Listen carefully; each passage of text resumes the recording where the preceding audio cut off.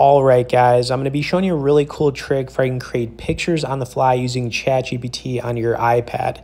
Now, you can do this from the ChatGPT app or the browser. I'm going to be using the browser for this example. You also have to make sure you're subscribed to ChatGPT 4, the 4 version or higher. You also have to have a paid subscription to do this, but it's pretty wild how good the quality is. I'm going to do a couple different pictures for you guys, a couple funny ones. We're going to do a shark basically eating a donut mid-air and see what it gives us. Now, right now it's Shark Week, so I'm kind of just all about sharks. But like literally the quality of these pictures when you put them in the prompts here is just, it's outstanding, guys. It's pretty remarkable.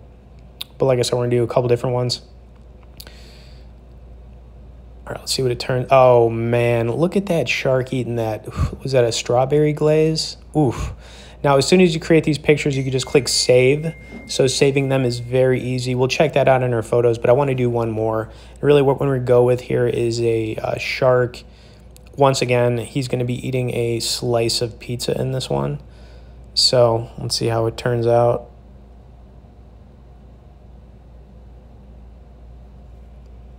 Hope you guys are ready for it.